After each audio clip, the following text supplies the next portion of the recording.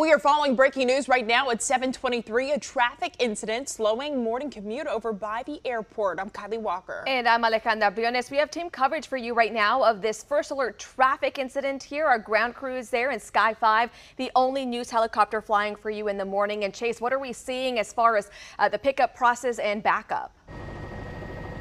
Well, Kylie, Alejandra, I can tell you that this wrecker that you see here just arrived on the scene moments ago. This accident happened about an hour ago. Still a lot of cleanup to happen here, and it's probably going to be at least another half hour before they do that. Now, this backup extends all the way down to about 89th Street, which is about a mile and a half away, and I-240 is also backing up. So if you are planning to get to the airport, you need to get yourself some extra time.